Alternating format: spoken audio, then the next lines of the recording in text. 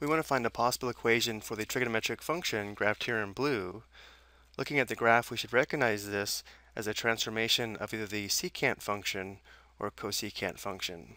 But to help us find a possible equation for this blue function, we'll actually sketch a sine or cosine function that has the same transformation, then find the equation of that sine or cosine function, and use that equation to determine the equation of our transformed blue function. But to do this, we need to recognize the relationship between the basic cosecant function and sine function, as well as the relationship between the secant function and the cosine function. Here's the graph of the basic cosecant function and sine function, and notice how the relative minimums of the cosecant function here and here are the maximums of the red sine function, and the relative maximums of the cosecant function here and here are the minimums of the sine function. And the same relationship holds true for secant and cosine. So going back to our example, these 3 points will be where we have maximum function values for our transformed sine or cosine function, and we'll have minimums at these 2 points. Notice how the minimum values are positive 1, the maximum values are positive 5, and therefore the midline would be halfway between these values at y equals 3. Which means the sine or cosine function with the same transformation would look something like this.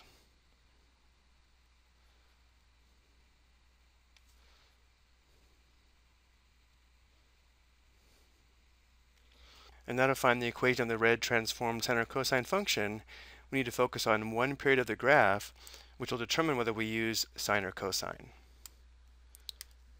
So for example, if we use this piece of the graph,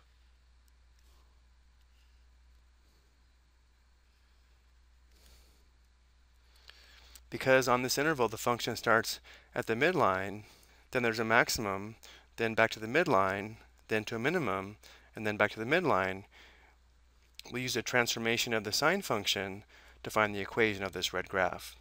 And again, keep in mind that the transformation of this red graph will be the same transformation as the blue graph. And since we're using the sine function to find the equation of the red graph, we'll be using the cosecant function to find the transformation of the blue graph, because sine and cosecant are reciprocals. So we'll find the equation of our sine function in the form y equals a times sine of b times the quantity x minus d plus c, where a affects the amplitude, b affects the period, d affects the phase shift or horizontal shift, and c affects the vertical shift. Let's begin by determining the value of a. The absolute value of a is the amplitude.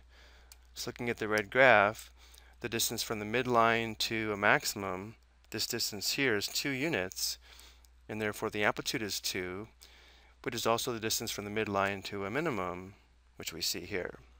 But notice how because of the pattern where we have midline, maximum, midline, minimum, midline, there's no reflection across the horizontal axis, and therefore a would be positive, and therefore a is positive 2. The period of our graph is equal to 2 pi divided by b. So looking at the red graph again, notice how from 1 to 7 we have one complete cycle of our sine function, and therefore the period is equal to 6, which means 2 pi divided by b must equal 6. If we want 6 over 1, so now we'll cross multiply and solve for b. Notice that 6b equals 2 pi. So if we divide both sides by 6, notice how b would be equal to pi over 3.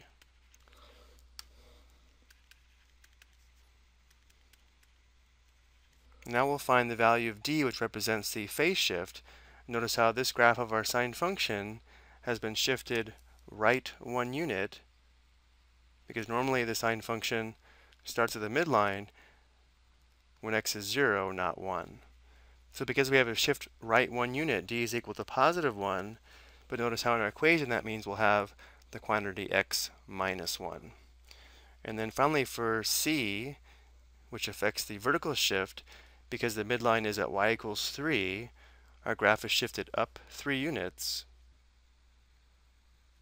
and therefore c equals positive 3.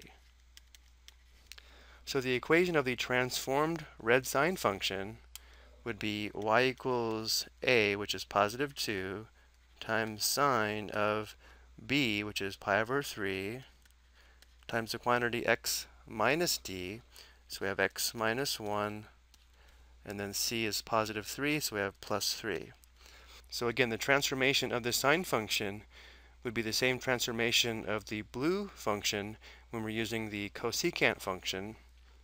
So a possible equation for the original blue function would be y equals 2 cosecant of pi divided by 3 times the quantity x minus 1 plus 3.